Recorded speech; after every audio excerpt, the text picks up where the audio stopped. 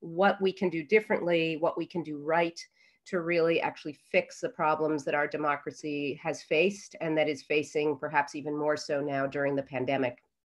So this event is, or I won't belabor, given that you don't have wine and snacks, which we usually provide, much by way of organizational announcements, simply to tell you that in addition to the Institute for Public Knowledge and the GovLab at NYU, we also have a variety of organizations that have helped to sponsor this. The Brademas Center at NYU has helped to support this and some of our other efforts on reimagining Congress and crowd law. That work has also been supported by the Democracy Fund that supports many of the people who are on this call with us, and we thank them for their support. But also all of your organizations, Lorelei, who comes from the Beeck Center at Georgetown, Daniel Schuman, who comes from Demand Progress, Marci Harris of POPVOX, and Dr. Brian Baird from Democracy Fund Voice. All of their organizations have helped to put on this event and to organize it, and I thank them for their time and in joining us today. A couple of quick logistical announcements. We have kept open the chat so that you can talk to one another and keep the discussion going alongside the discussion that we're having with our panel. But if you would like to ask a question directly of the panel, I would ask that you please click the Q&A button on the bottom and type in your question. We will use that simply for purposes of kind of moderating and ordering the questions, but then time permitting, what I hope to do is to call on people to have you ask your questions and participate directly in the discussion by unmuting yourself. But please keep the questions in the Q&A. Also, you'll notice the closed captioning button on the bottom. If you turn that on, it will provide you, if you click that, it will provide you with real-time captioning of the discussion for anybody who finds that helpful and useful. If you have any further technical questions, there are two people on here labeled host and co-host, Sam and Ani. So you can chat with them directly using the drop-down menu on the right. Just send them a direct message if you have any question or are unclear about how to use anything.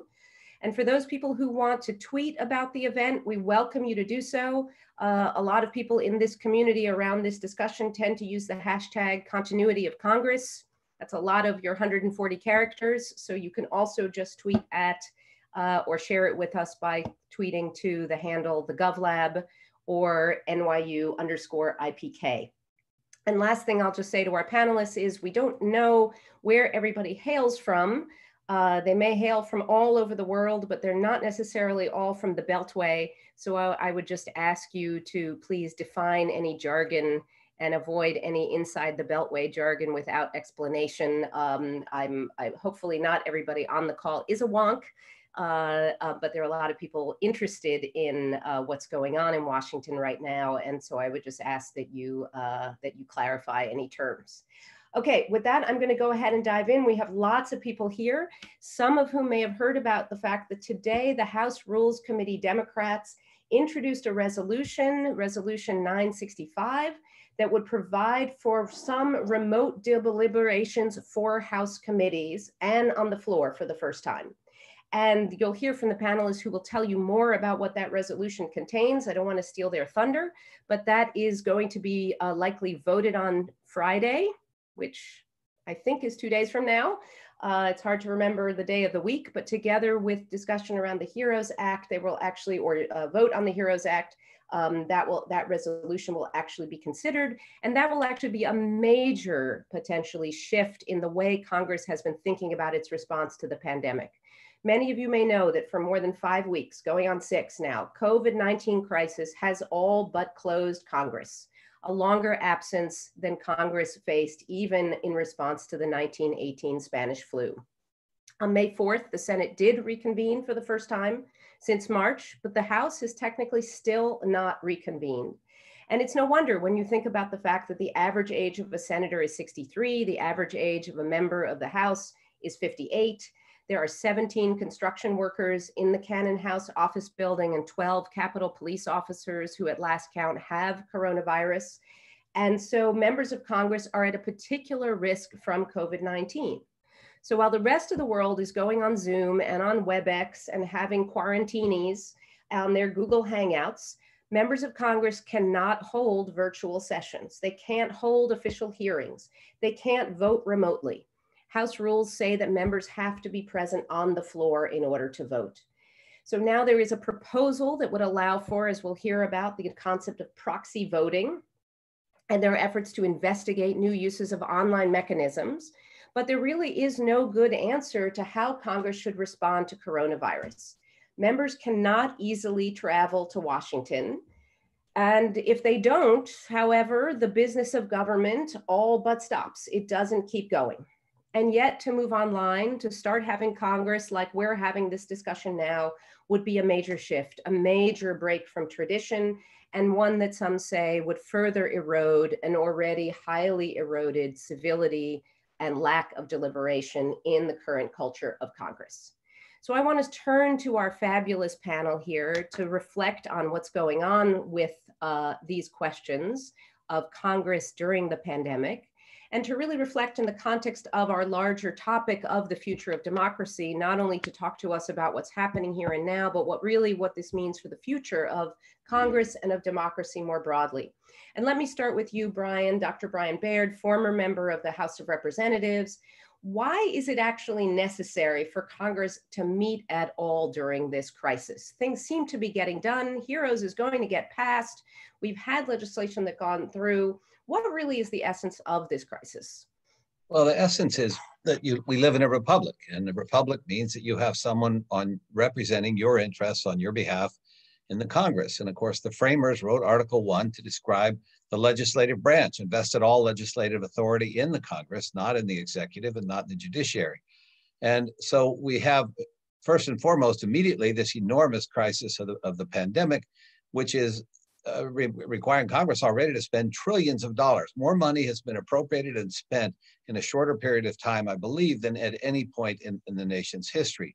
And on top of that, we have all the other regular business of Congress. We've got authorization bills. We've got the whole package of appropriations bills. We've got a host of things that need to be done.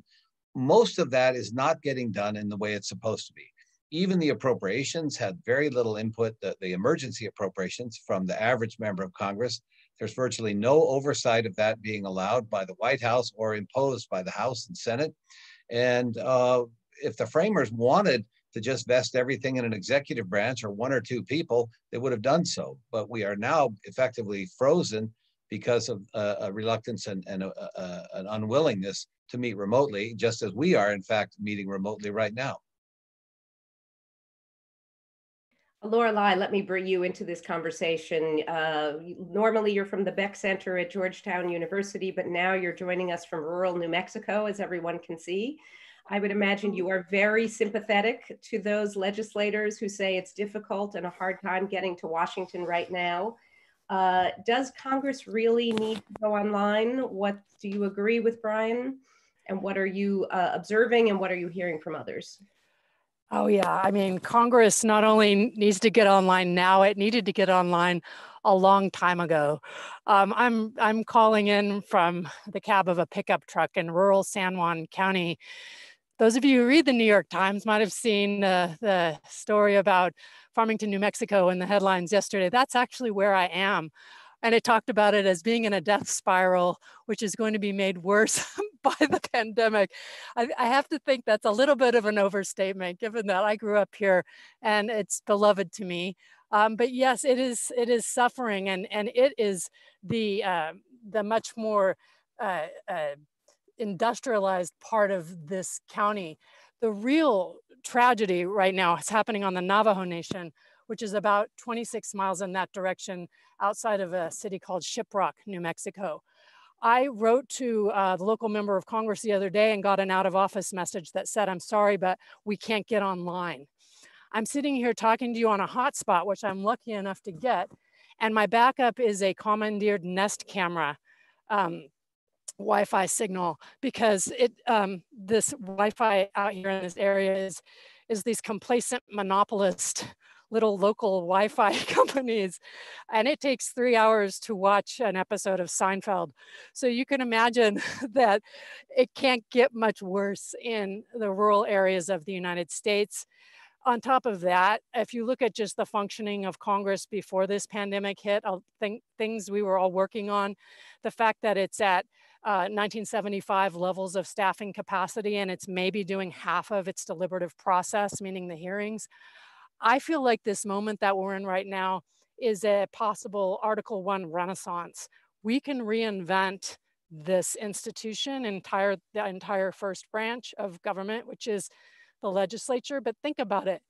Congress is the best real estate in our democracy, the first branch is. It already exists in an evolved way.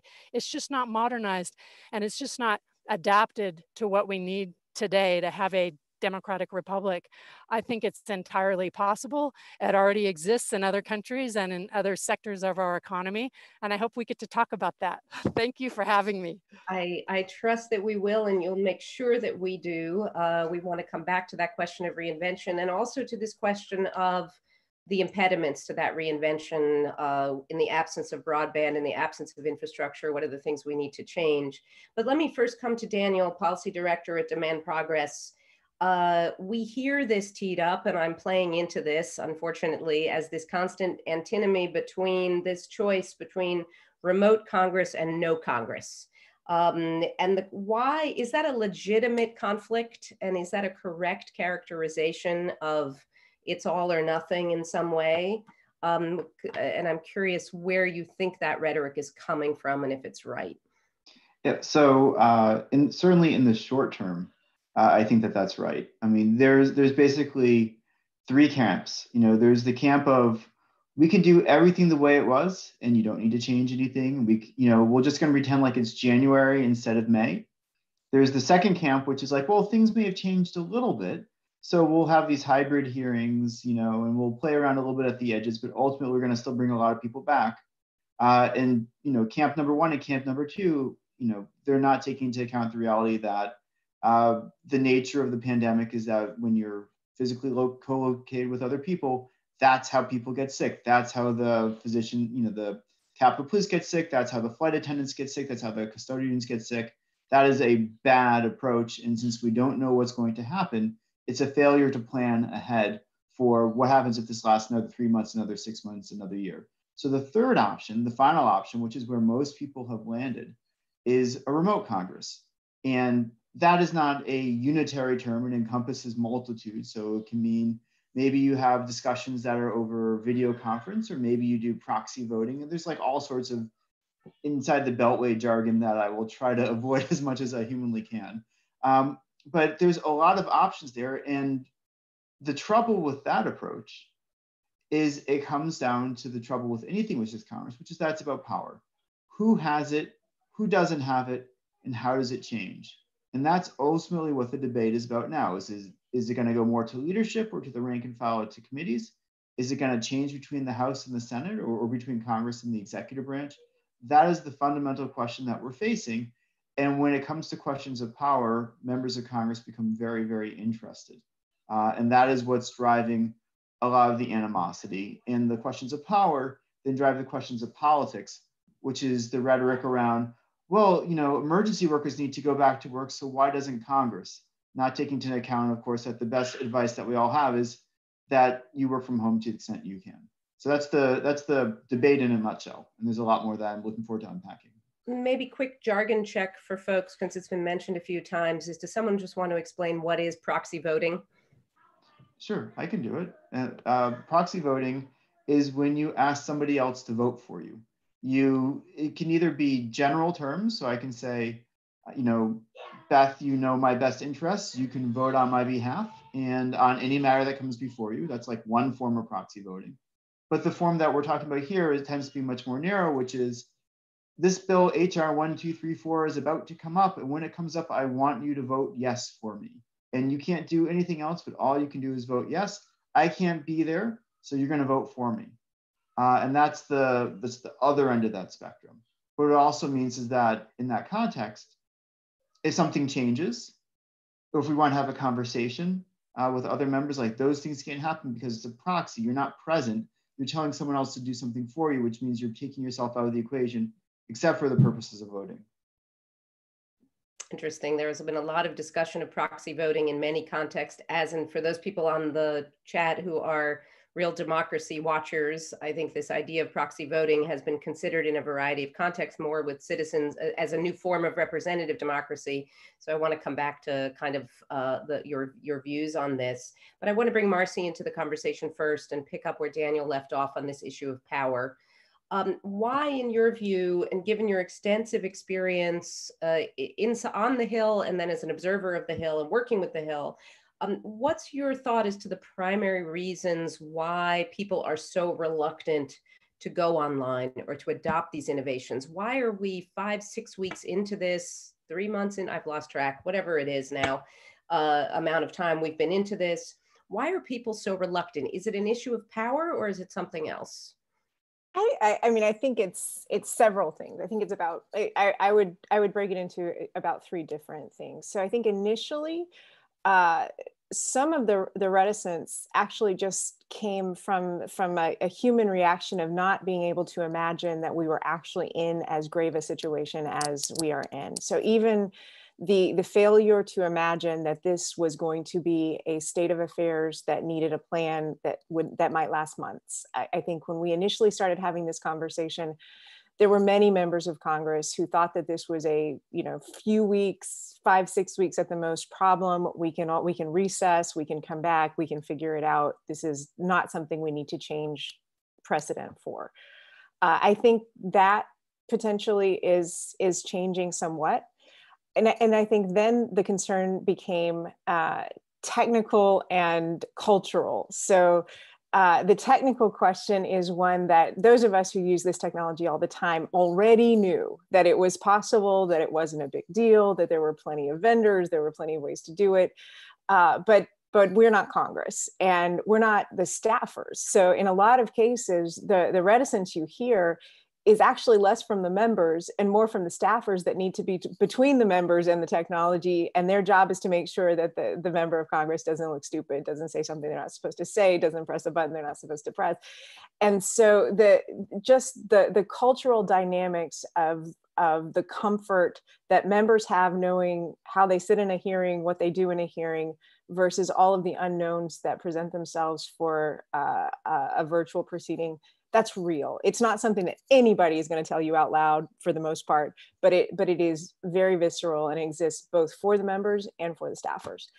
And then I think the third, and I think we're gradually getting through those first 2 issues. There's a realization this is real and it's going to last. There's more comfort with the technology. There's even greater comfort on the part of the staff that they can work through their own nervousness. But then the third piece is what Daniel mentioned, and that's the power dynamics. And I think that is where, again, for the current state of affairs for a traditional, so Daniel's very helpfully come up with the terms for identifying what is virtual, what is remote, what is traditional. So now we say traditional hearing instead of just hearing, and that actually means everybody sitting in the same room. But for a traditional hearing, even though the dynamics are not something that the minority loves, they know how to deal with the rules that they have, the tools that they have. And I think there's great concern on the part of the minority, so the Republicans in the House and in some cases the Democrats in the Senate, that they won't be able to exercise their prerogatives in the same way on a virtual hearing. So some of the concerns that we have as we're talking to members is who controls the mic? What if I want to seek recognition?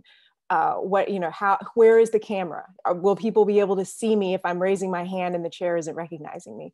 So interesting power dynamics that, again, may not be ideal in a traditional setting, but they're known. And so a new technology introduces many unknowns. And I think right now that is the stage that we've reached as far as the nervousness for new processes.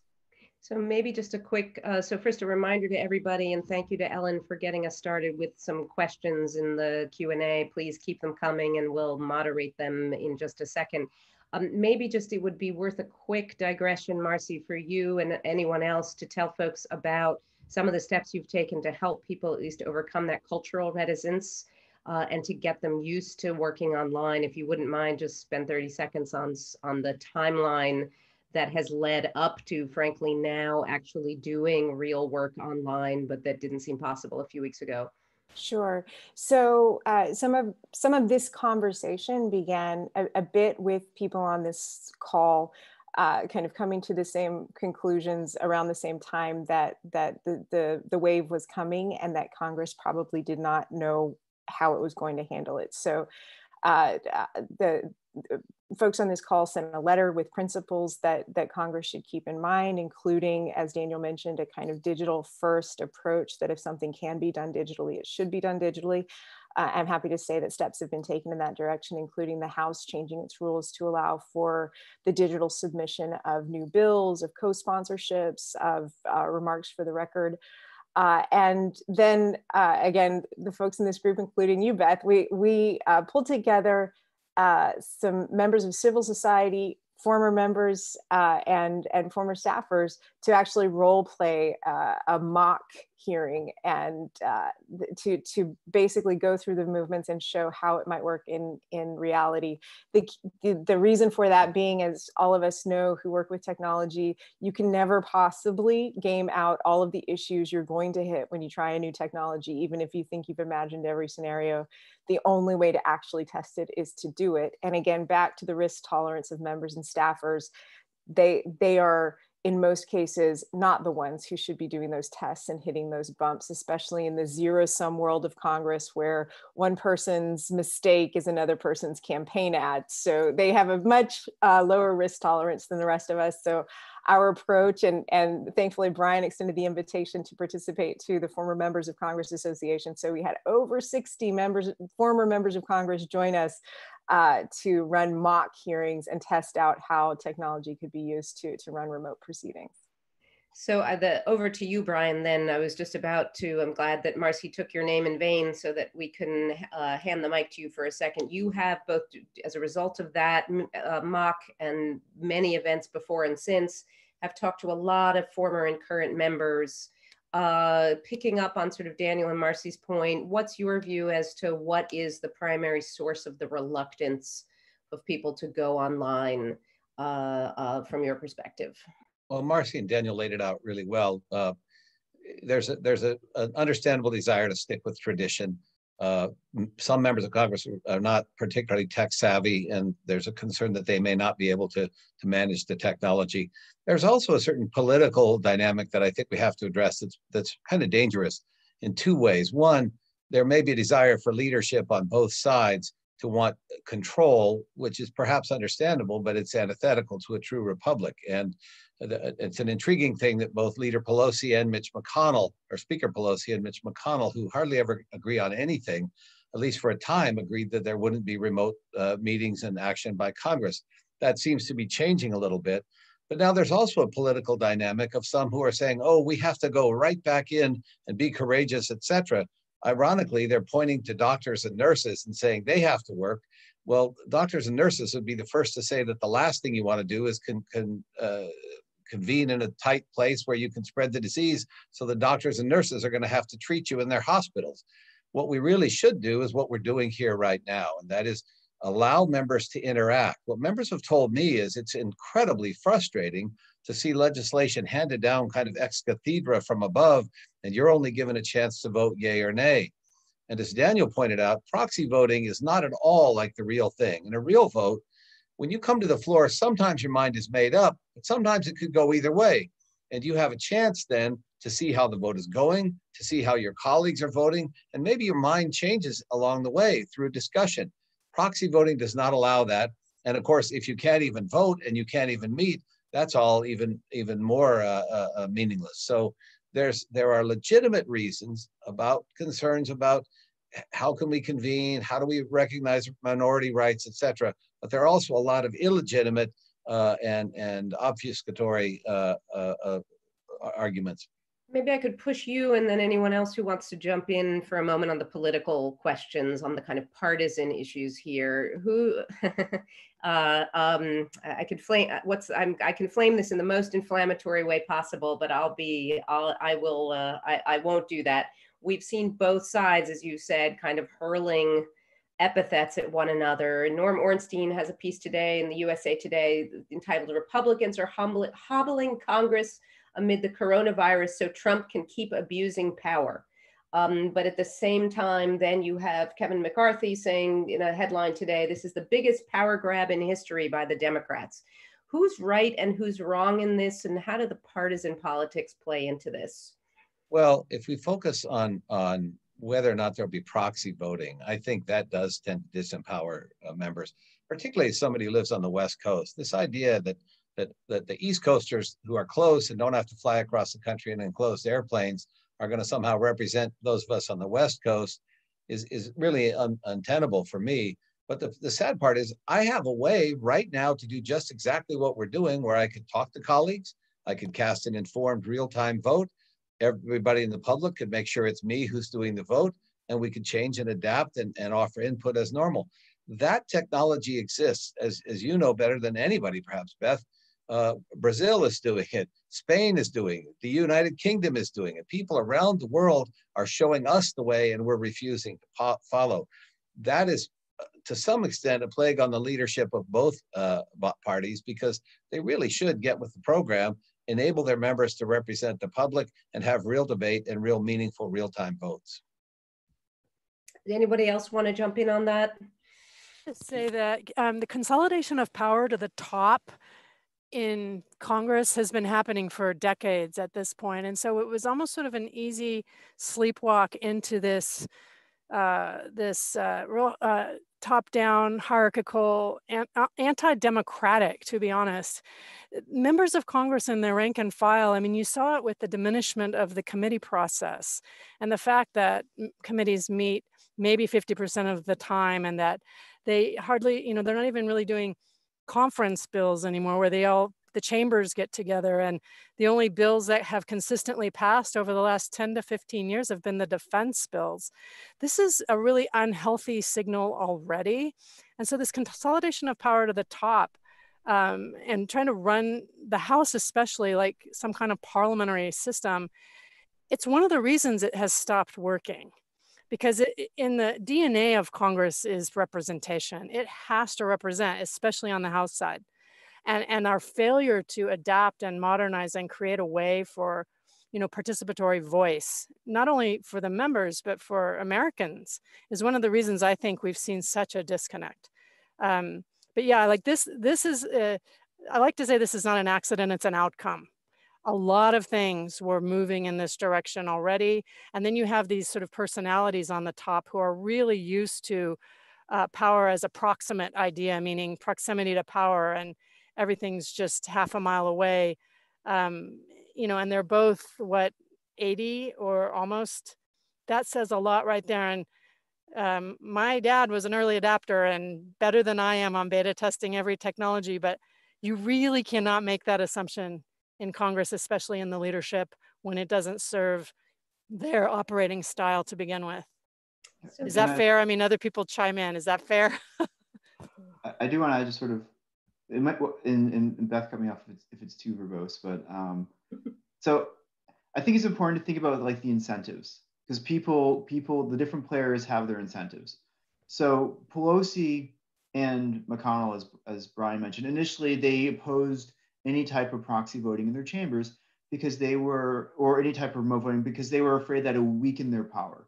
So one of the regular tools that leadership uses to force you to vote for something you wouldn't want to vote for is they do it right before the day of the recess, when you're going to go home and it's Christmas or it's Thanksgiving, and you got to vote for this final thing before you leave.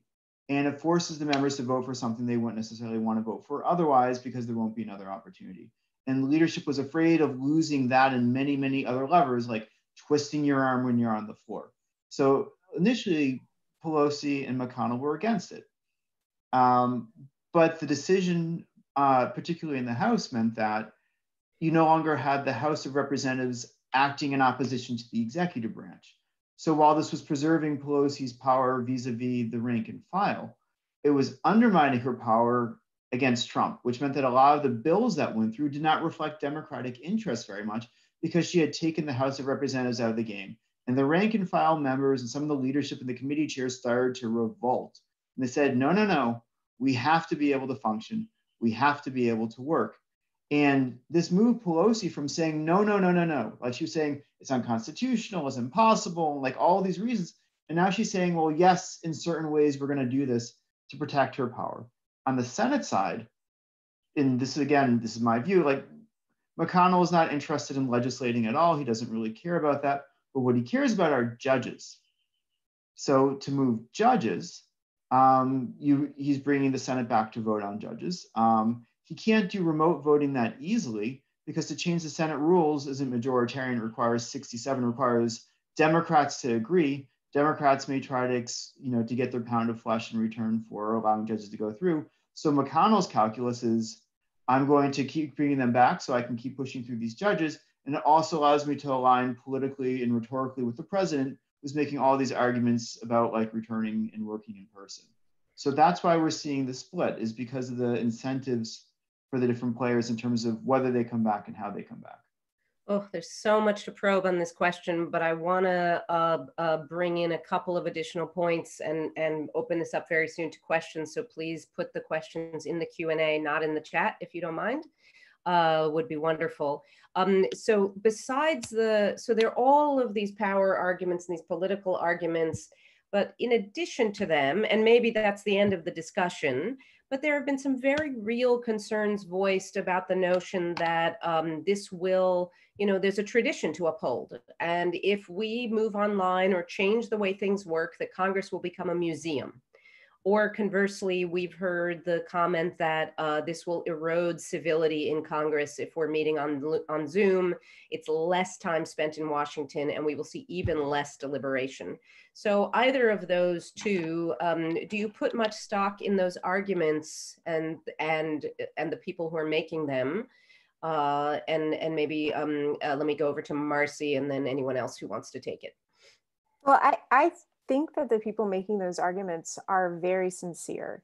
And I think that there's a long-standing discussion among people who want Congress to work better, who believe that more opportunity for members of Congress to get to know each other, to spend time together, will open opportunities for more negotiation, better bipartisanship, and reaching across the aisle, and just a general sense of common humanity. So I think that those arguments are genuine and I think legitimate in many cases. I personally don't think that allowing Congress to continue to function in the midst of a pandemic where their safety is threatened if they return to actually be in person, and even if they're in person, they have to stay 6 feet away from each other, actually implicates those concerns. I think that it's important to continue to pursue ways, especially on the other side of a pandemic, for members to spend time together. I think that CODELs and opportunities for them to travel together and to learn together and to get to know each other are very important. But right now, the question is, can Congress continue to operate to the point that Brian was making at the beginning of the discussion, and how can that happen in a modern and appropriate way that reflects the same kinds of adjustments that people all over the country are making to just deal with this very strange situation that we're all living through. So I don't think that the concerns are disingenuous, but I don't think that they are what should be holding us up now. Beth, you used the term turn Congress into a museum. The concern right now is the COVID's going to turn it into a mausoleum. If we have members getting sick and dying, or staff members getting sick and dying unnecessarily, that's going to could disrupt the balance of power in the Congress, and then people's attention would be grasped. It's been very hard since September 11th. Many of us have worked to try to say Congress should prepare for catastrophic disasters, including pandemics, but even worse attacks. And Congress has sadly been largely unwilling to do this. But the fact is, the more important you are, the more essential it is for you to be replaceable. And Congress has not made itself either able to function or be replaceable in time of crisis. And what's happening right now is, just ask, we had this hearing with, as Marci mentioned, more than 50 members of Congress. We had General David Petraeus, who described how he was able to lead the effort in Iraq, Afghanistan, and it's the CIA head, and now in the corporate world, remotely. We had members of the British Parliament and the Spanish government saying they're doing this remotely. And you just ask yourself this question: if you had a loved one far away and they were sick or they needed you, would you rather not be able to talk to them at all or do it remotely? Obviously, if you could be there and hold their hand and hug them, terrific, you'd do it. But at the very least, you would do this. And Congress is capable of doing that. And really, I want to stress this. Marci's right. Some of the concerns are sincere, but they're not necessarily based on evidence or experience. When we had that meeting, and when I've talked to members of Congress who've been involved with remote sort of de facto hearings, they almost all say, you know what, it went pretty well. We were able to ask questions. We were able to exchange information. I could look at my colleagues. I could offer input. Most people find that it's not as good as the real thing. No one's saying it should replace the real thing, but temporarily, in a time of crisis, it sure beats nothing. Well, and I'd just like to build on that, the point that Brian just made, which is it kind of back to the question about how Congress adopts technology and its risk tolerance. It is very rare for Congress to pilot anything. So you frequently have discussions about congressional process and procedure that really are based on observational studies or opinions about what happened 50 and 100 and 200 years ago.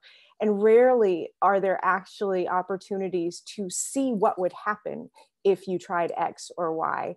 And what this pandemic creates is actually a great impetus to try something different on a temporary basis. I think something that should be emphasized is that all of the reforms that are being suggested are all for a temporary change solely during the emergency, and that things would go back to the way that they were before, at least by default. But I am very optimistic that we will learn things during this time that can improve congressional operations and potentially even relations in the future.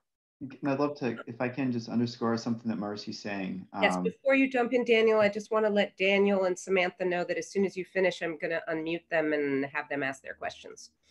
Okay, great.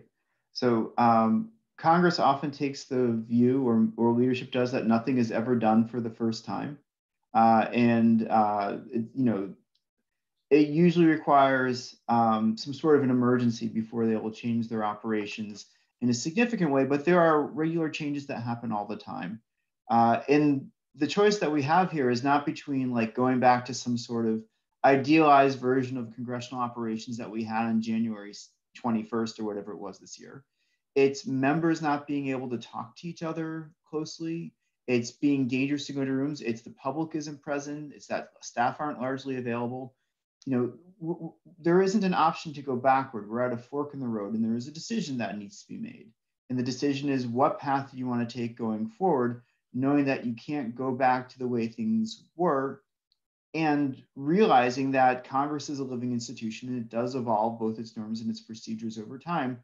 So it isn't like we're overturning 230 years of precedent, but rather there's like changes in these things that have happened gradually over time as driven by external events. So the first set of arguments about, well, we've never done this before.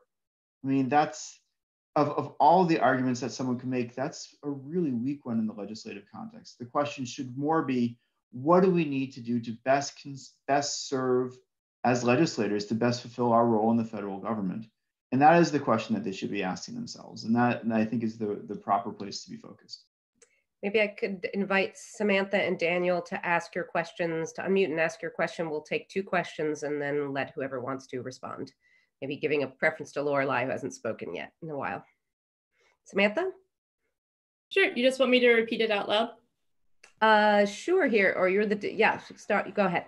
Yeah, so Marci and Daniel and Lorelei know me quite well, and I've been thinking a lot this week about playing more of the devil advocate role, and thinking about technology and how it often amplifies centralized authorities when people in those powers tend to use it for their own interests. And I'm wondering, if we do move to this remote setting, which it looks like we're going to, which is great, what do we need to start thinking about now in terms of the tech standards that need to be put in place? How would someone like Mitch McConnell or Nancy Pelosi maybe use this technology to their advantage to maintain centralized authority? And maybe what would that look like? Great. And Daniel, and loving the clock. I like it. Nifty. Hello, everyone. Segueing what Samantha just asked, I'm interested in you guys helping us understand how a move to remote hearings or other ways of remote deliberation could change the power dynamics within Congress. in some instances, groups can stand to gain, as Samantha was mentioning, but there's also scenarios or tools in which tweaks to current procedures could actually amplify the voice of minorities, or other ways in which power could be upended. So please elaborate on that. Who'd like to take that? Lorelei, please. I'll give it a try. So I think that our fate as our first branch of government is going to be determined by what happens really in the next maybe 2 to 6 months, and that it depends on who's the first movers in this new space. There's a huge opportunity right now to build out deliberative infrastructure at the local district level. There's not a lot of attention that's being paid to district offices and district staff, who are indeed the people interacting with the population. There are 900 district offices in the United States. That's a pretty tremendous decentralized distributed network. There are all kinds of places that could be co-sponsoring or providing events for members, just to socialize them with using technology. Part of the problem in Congress for video conferencing is the real locked-in vendor system. Right now, sort of Cisco and WebEx are the ones that Congress is going with. Cisco needs to hear from us to build out many, many different participatory models, ones with sort of subtle regional different configurations for content moderation, for rules of engagement. But I think that civil society has just got a huge role here. The people who care about the public good and collaborative collective outcomes. We need to get in this space. So anybody who's watching this, I would argue, is contact the local office and ask, how can you help them on creating new mechanisms for participatory, deliberative, democratic participation on policy. We worked on this. I did 18 months of field research over the last 2 years, and you would be amazed at how every member district that I went to, they were figuring out new ways to curate the crowd, to manage the process. And for the most part, it was all within the existing rules of Congress. So Congress is very indirect in a lot of ways, and the members need to have a political constituency to move forward. And this is one of those things that they need, is they need local partners in the community, maker spaces, technology companies who can create sort of mimics, procedural mimics or surrogate platforms, things like that. So they just get used to the idea of doing what we're doing right here. Because at some point, Congress will have to create a diverse menu of options for connecting to citizens. And in my view, they should consider it critical infrastructure. Like what we're going through right now should have never happened in the first place. And so now is our chance to say, we'll be ready. This was a warning shot, but we need to build this out to the periphery because everyone needs to be able to participate in this next iteration of our democracy. If I can just add 2 points to what Lorelei is saying, I think to Daniel's question about how a rebalance might open up to new voices, which I think is what Lorelei was mentioning. One of the things that virtual technology definitely does is opens the opportunity for witnesses that can't hop on a plane and pay for their own way to go to Washington to be there during the hour when the hearing's occurring. So one of the interesting things that happened in the mock is we heard from international legislators, which has never happened in a hearing in Congress because they don't currently take testimony virtually. So even just the opportunity to hear from people on the front lines, to hear from diverse folks who can't make it to Washington, that would change hearings in Congress. And to Samantha's point about questions that need to be asked now, I think that is a really important point because I think we're beyond the question of should this happen, and now we're to the process question of how this should happen. And so questions about, for example, do members retain control of their own mic? So just like in a traditional hearing, they can interrupt and say, Mr. Chairman, I seek recognition. That's important. Even these kind of really in the weeds questions that are coming up about what does the screen display? Does it show a Brady Bunch view or does it show the individual speaker? Those questions may sound small, but to, I think, folks who are trying to figure out what the power dynamics are going to be in a hearing, they're really important. And so those are the kinds of questions that people should be addressing now, not the should we or shouldn't we do this at all. Yeah, and can I add just one little quick point on top of that? And it's not just the rules, but it's also the norms. So it's things like I'm in this particular hearing, all members are given 5 minutes to ask questions, but the chairman always gives people a little bit more time. And what happens if you go to being remote? Are they going to cut me off at 5 minutes or going to treat me unequally? Or are they going to continue to make sure that I have the chance to finish my thought and not cut me off in mid-sentence? And there's a lot of other behaviors that go along with this. There's votes that members take that aren't recorded, where you let something that that's politically unpalatable go by, that you agree with, but it's politically unpalatable, go by without having your vote recorded, so you can have good things happen without, being subject to the negative consequences. There's all sorts of these behaviors and workarounds that aren't in the rules. And if you've got a good chair and a lot of goodwill, you can keep doing this in a remote setting. But the nature of Congress over the last couple of decades, at least, is that there isn't an excess of goodwill, and that some places you trust your colleagues and in some places you don't. Nowhere are these relationships more fraught than leadership to members and between the chambers. And that is something that, one of the questions was how do you deal with them? What can you anticipate? It really depends on the nature of the people who are running the hearings and the meetings and the committees and the floor, if they are institutionalists or if they're just sort of out for their own power. And if they're out for their own power, they need to be checked. If they're more about comedy and working together, then there's more leeway.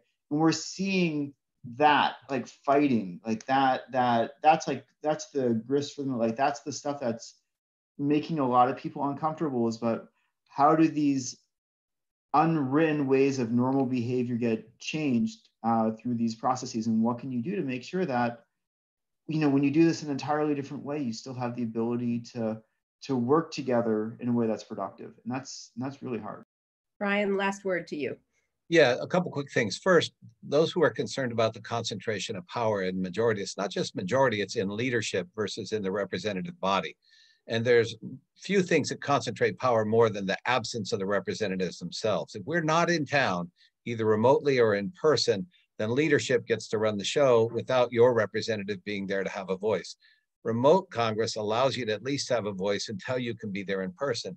Secondly, Daniel's exactly right, and so is Marci and Lorelei. Look, it's not just about the rules. We do need structures in place that allow the minority to have a voice, but there's always a balance. If a minority in the Congress wants to disrupt the regular proceedings, they can do that in real time by shouting in a hearing, by a whole host of other things. They can also do it online. So there needs to be a balance. And the real key to the balance is, are we as representatives here to score political points, to grandstand, or are we here to learn, to work together, to solve problems? You can't exactly write that into the rules, but it's fundamental to the culture.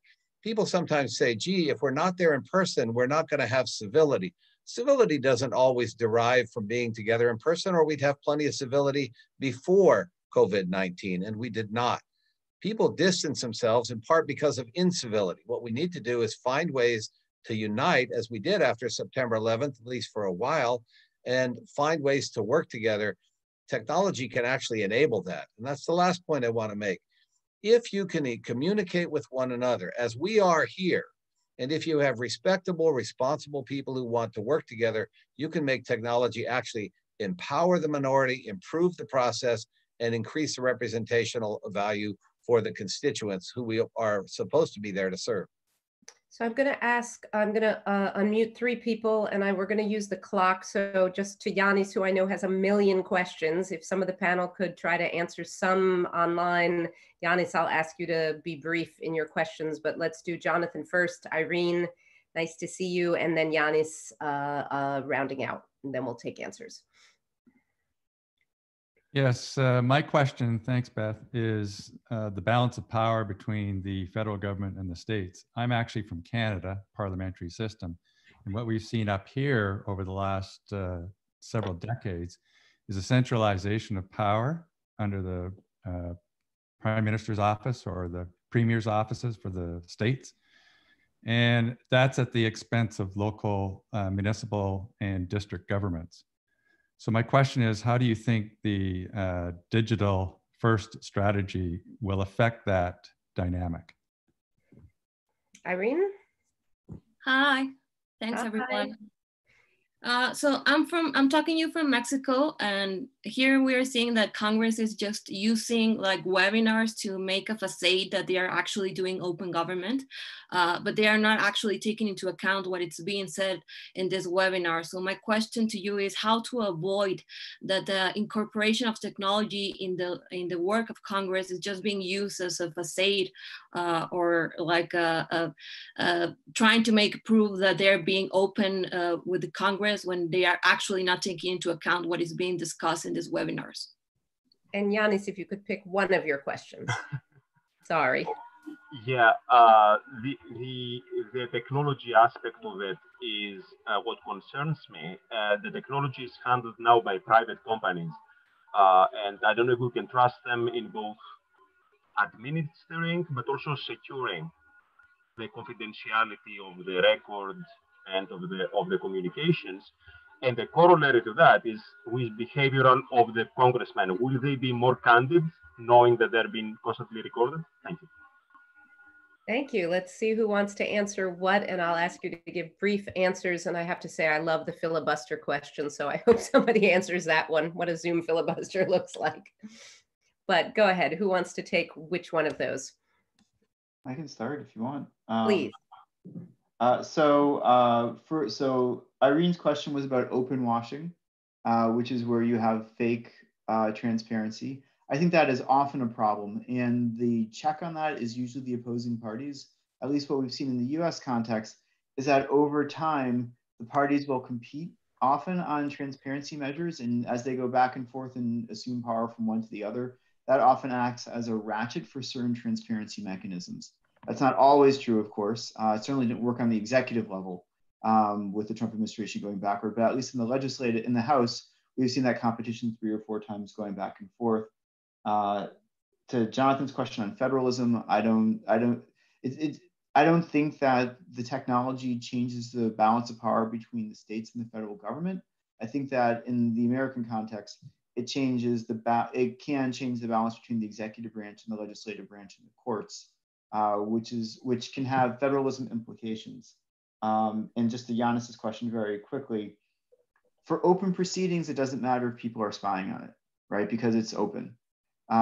Where it's, so whatever technology you use, you have a check. So if we hold a public vote and we do it over Zoom or we do it over some app, you have a checking mechanism. The concerns arise more in the context of closed proceedings. And our federal government has spent tons and tons of money on its security establishment to have secure mechanisms to for folks to be able to chat with one another in the executive branch context, and that could be used in the legislative branch context as well. So that was 3. I know it was a lot. I'll stop so others can talk. Yeah, I would just. Go ahead, Lorelei. I was just going to say again, is I feel like Congress should examine and inventory its own first branch properties. Federal depository libraries exist everywhere. Why can't we invent something like a civic SCIF, or that's a confidential area for intelligence committee where you can go in and information is protected. I feel like we need to be creative and also empower the first branch, because the last thing we want to do with this digital transformation is to cede even more power of information and technology and capacity to the executive branch. So that's all I'd say, is that I think we can do it within Congress's own authorities and capacities, and that we need to just be creative and imagine what that would look like. So there are a couple of questions about closed meetings and things like that. I just want to say that right now, we are actually existing in kind of the worst of all worlds, which is that virtual meetings are happening just because they're not official proceedings. They are not required to have the same notice and to be open and broadcast as they happen. So that's why it's so important that these steps are taken to allow hearings to be official hearings rather than just having these closed roundtables that are really happening quite frequently now. So once rules are changed to make these virtual proceedings official proceedings of the committees, then you have the rules of openness and notice that will apply. I think it's important to jump in and say that, look, it's very possible to not only imagine, but observe how this technology is actually making it more accessible to a diversified public. Marci pointed out earlier, that we can now have witnesses from our local communities who might previously have had to fly back. Just this week, many of us listened in for almost the first time in history to the Supreme Court in real time, having its arguments, its oral arguments. In the past, you could get them, but it was a week later. As many of you know, average committees, the day-to-day committees, are almost never covered by C-SPAN because it has limited bandwidth and resources. And so this technology could allow every single committee hearing to, on whatever the subject, it may be small relative to the big picture, but to somebody it may be vital. We can now broadcast simultaneously all the hearings, so anybody anywhere on earth could watch them, with the exception of the classified hearings or of perhaps conference committees. So we can actually use this technology to be more democratizing and more representative in some really creative ways that might benefit and reduce concentration of power. So in the interest of time, since it's 2 minutes before the hour, I want to, first of all, thank everybody for this lively discussion. And I want to move towards wrapping it up. There is a question from Adriana in the Q&A that Marci, I think you might be able to answer directly there, because that's a link that we can provide people with. And I would just point you to the other questions in either the chat or the Q&A if anybody wants to run a parallel sidebar to this. But while you're doing that and sort of wrapping up some of the discussion, and I will invite people, of course, to continue to stay on and mingle and drink a virtual glass of wine after 6 o'clock. Nobody has to leave then. But I do want to ask you guys, and you have raised some of this, is just to do a quick go around and say, what are the one thing that we absolutely need to do in order to ensure that this process, this movement toward innovation, moves forward and also sticks, and that we don't go backwards as soon as we start to reopen the economy and the pandemic? How do we actually inculcate the kind of innovation we have seen in places, as Brian mentioned, like Brazil, like Ecuador, like Chile, now in the UK, as in Spain, where they have actually built infrastructure and been doing things in new ways, both proxy voting and online voting? What do you want to see happen? Give us your kind of final roundup very quickly, all the way around. Well, I'm going to say something. Oh, excuse me. That's okay. Marci, go ahead. No, I was just going to say, I'm going to say something a little crazy, which is just catch them doing something right.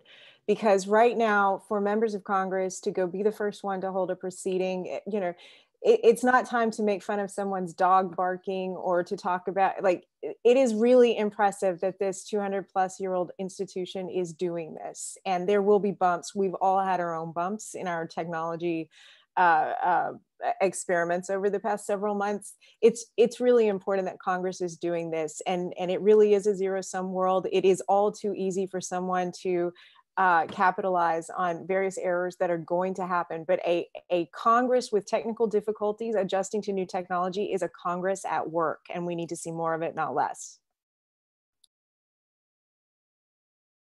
Marci said it beautifully. There are people, the former members participated, a number of leaders in the House and the Senate on both sides of the aisle are actually trying to make this work, and we need to support that. The other thing we must keep in mind is that underlying all of this are fundamental vulnerabilities to continuity writ large. COVID, as bad as it is, September 11th, as bad as it was, really could be far, far worse. We could be losing hundreds of members in real time. A nuclear attack or a really serious and massively deadly and contagious pandemic could disable and change the balance of power. All three branches of government have significant flaws in their, or no viable continuity mechanism at all. A commission called the Continuity of Government Commission has published 3 volumes of this. Post September 11th, there was an effort to fix it. It is still not fixed. The United States of America, all 3 branches of government remain terribly vulnerable, and that has to get fixed. Technology is possibly a part of that fix, but we really need to do it and not walk away from it once again as we did post September 11th. Daniel? So I would say the question is how to keep it going. So I think that there's 3 things that are necessary to keep it going. One is that we have fundamentally underinvested in our legislative branch. I say underinvested, like we've cut funding for Congress significantly. If you want to have technology that works, if you want to have people that are able to do the jobs, you have to pay for it. You get what you pay for. The second is we need to build institutions inside the legislative branch that talk to each other, that coordinate with each other. The amount of siloing is significant. There have been efforts to address this, but there needs to be the ability to have the different players on the nonpartisan level and some of the partisans working together on this. And the final thing that's missing is political will. Leadership, when they want modernization to happen, it happens. When they don't want it to happen, it doesn't happen. And there are people inside the institution who have been, like Steny Hoyer, for example, and Scalise, you know, McCarthy, like they've wanted to see innovation happen and they've made it a priority. But when you have people who are in charge who don't want it to happen, they starve the institution and they make sure that these cross-cutting entities can't be built. And that's what we're seeing. So if you want it to work, do those three things and we will see the legislative branch continue to innovate. Lorelei, did you get a last word in? Sure. Yeah, no, I would just double down on what everybody just said, is that a member of Congress needs a viable political constituency to have his or her back, especially when they're doing something new and different. And there's a way to incentivize this change. If there's anybody in civil society or philanthropy that's listening to this, ask your membership to be that group of local people that helps this member of Congress take a stand on this. Have a proof of concept, talk to them about the need. If you go to the continuityofcongress.org that Daniel put up, look at the letters and the members who signed those letters already. Reward them for that. Help them take the next step. That's what they're gonna need, and a lot of it's gonna need to happen at the district level, because that will give them confidence to tip the balance. And we're gonna get to a tipping point, and we need it to be a strong one that has support. Thank you to everybody, and thank you again to IPK and to the Brademas Center and to all of your organizations for giving of your time for us to be here today. What I wanted to do is invite anybody who wants to drop off, and for those who would like to mingle with the speakers afterwards, I would suggest we promote everybody to panelist at this point. And if you guys are willing to stay on a couple more minutes for anybody who has any questions that they'd like to ask. So we're gonna turn on the mics for everybody. I'm gonna see how this works. It's an experiment. And does this work, by the way, hosts and co-hosts, Ani and Sam? Does it work to do this? Yes, we're unmuting people. You're unmuting people as we go. And we'll invite people who want you to drop off. Again, thank you very much for joining us. And I should have announced the next event, but I forgot to do that. So please, by all means, check. Maybe we can check, follow the GovLab Twitter or IPK NYU for future events like this. And now for everybody else who's still left, if anybody wants to, we can't see the way webinar chat looks. We can't see you individually in the chat. So I would just invite people to unmute if you want to ask something, or to use the Q&A again, and we'll see how this works. You can ask a question if you have one. Sorry, I had to move to the shade. So I walked over. Yes, so in other words, people in the audience who are still here, we have a smaller group now. If anybody wants to ask a question, you should just